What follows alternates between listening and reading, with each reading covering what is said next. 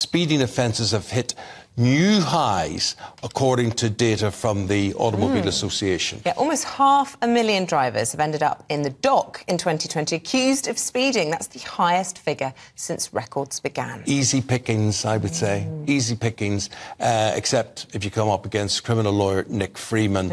A.K.A. Mr Loophole. Who can pick some of this stuff apart. Mick, forgive our cynicism, but you see it from the sharp end. Do you have suspicions like us that this is simply a revenue collector for local authorities? In part, yes. Can I just say, I think it's 250,000, not 500,000. But absolutely, there's probably about 500,000 people ending up in court charged with a different variety of offences. But in terms of speeding, it's about 250,000, which is a massive number. Nevertheless, it's the highest number, I think, since records have begun, and this was last year. I think one of the big problems is in London, particularly, and in other cities, the 20-mile-an-hour speed limit is causing huge problems. Because it's artificially low in most circumstances. And, you know, if I drive down to London regularly, you come off the M1, you get onto the Edgware Road, and there's a slight decline, and you're constantly braking, because the car actually doesn't want to stay at 20 miles an hour.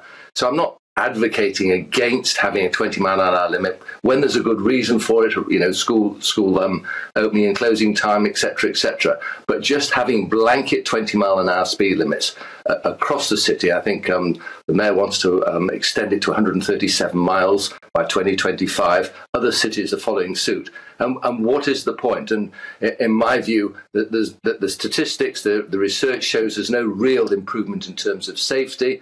And so many people who have never been done for speeding before, never committed an offence, are falling foul of this because it's counterintuitive. It's very, very hard to stay at 20 on a fairly empty road, particularly when you're dealing with most cars are now automatic. You've not got the manual change that will break a car. It's very difficult. And it doesn't really make a great deal of sense. So I don't think this is a situation where people are willfully trying to flout the law. I think it's people are innocently falling into the trap because it's artificially low. And you asked the question, well, what is the point? There's no evidence to show that it actually improves safety. The point is it's a cash cow, isn't it? I wouldn't argue against that at all. I mean, it's a huge source of revenue for councils who are really struggling financially. And you know, most motorists, when they receive a notice saying, you know, you've gone through a camera, they look at the fine, they look at what happens if they don't pay it within a certain short time period. They've got the option of going to court, and most motorists decide, actually, I'm just going to roll over, I'm going to try and be more careful next time, and they have points on their licence. They get a fixed penalty if they've done a course within the past unless they've done a course within the past 3 years. They just want to get on with their lives. But it's unfortunate because it's criminalising people who have no real intent on committing offences. These are not people who are, you know, putting their foot down and driving in a deliberate, dangerous manner. And that's a completely different situation. There's a tiny minority. And obviously, when those appear before the court, they're dealt with not for speeding, but for dangerous driving and other associated offences. I would take it as a personal insult. I've never had a speeding fine in my life, and if I was, I would see it as defeat. I would be really angry with myself with all of this. Yeah. Do you think there's any way, Nick, that you could reform the system, or would you suggest a way that maybe we should be, the education side of it should be brought in before the penalty side of it? What do you think? I think there are a lot of things that could be done. I think education is always worthwhile, and these speed awareness courses are really useful. I mean, if you think about it, Eamon, we familiarise ourselves with the highway code when we're 17 or 18 when we're going to take a test, and probably again when we're about 70 when we reapply for our licence. So for me, I would like to see some form of test every 10 years, and not a difficult test, but so that we show we're completely familiar. And in relation to that test, it wouldn't just be about highway code, but it would remind us about certain things that we need to do when we're driving. I also think that speed limits need to be revised. I think someone needs to get hold of this and say, look, in certain times, yes, we need a 20-mile-an-hour speed limit, but maybe a default position in city centres of 25 miles an hour is more sensible.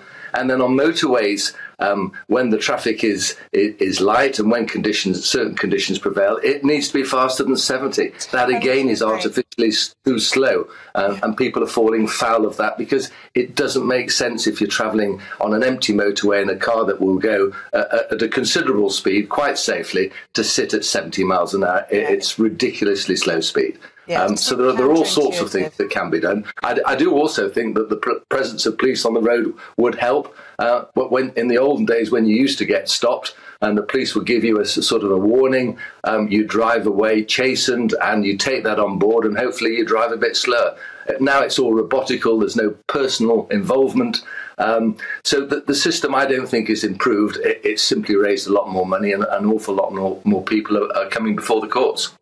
Which shows that it's not working. It shows that it's not working because I don't believe for 1 second that we're more hell-bent on committing offences and throwing our money away, having higher insurance premiums and having points on our licence. It's a system that's wrong.